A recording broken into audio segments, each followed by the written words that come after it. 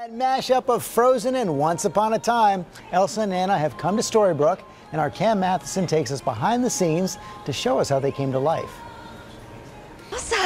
Fans of ABC's Once Upon a Time were chilled and blown away when the characters of Disney's billion-dollar animated hit Frozen entered the live-action world of Storybrooke.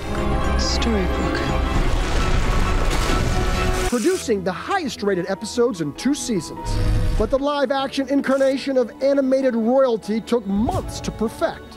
We're translating the animated characters that you see in the movie and putting them into the real-world environment of Once Upon a Time. And I got a behind-the-scenes look at it all. This is unbelievable. Costume designer Eduardo Castro transforms fashion sketches from Frozen into TV's Once Upon a Time.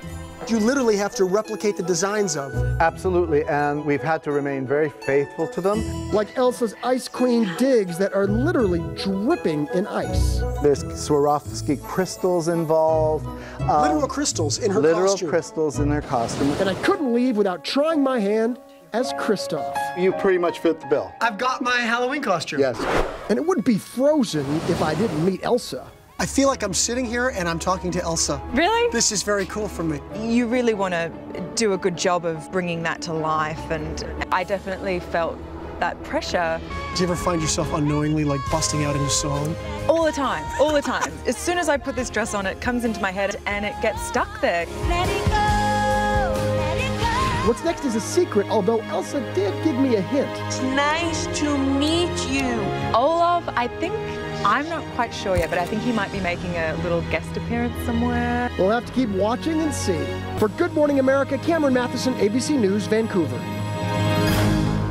And Cameron sent back a bonus for Once Upon a Time fans. Here's a look at a deleted scene from last night's episode. It seems like maybe you're in a bad place, like maybe you're giving up a little. Giving up?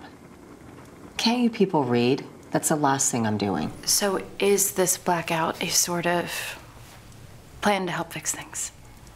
My plans are my plans. And no, cutting off your precious air conditioning doesn't help me. So can you help me? Fix it? Sorry. I'm out of the leadership business. Okay, if you want to see more of that deleted scene, go to our website, goodmorningamerica.com on Yahoo.